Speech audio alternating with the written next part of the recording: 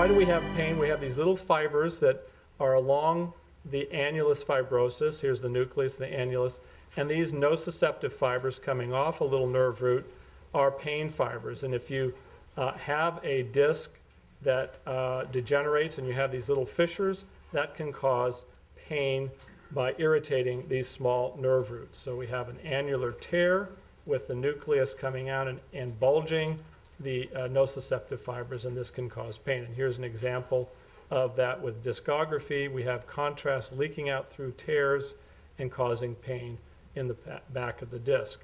This same disc herniation can occur and often does laterally, compressing a nerve root before it goes out the neuroforamen, causing pain down the leg. This is sciatica.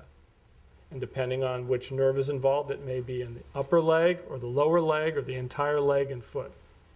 So you may have these little bulges compressing a nerve and causing sciatica. And here's an example on MRI of a disc herniation that's certainly doing that, compressing the nerve before it exits the neuroforamen, causing sciatica on the right side.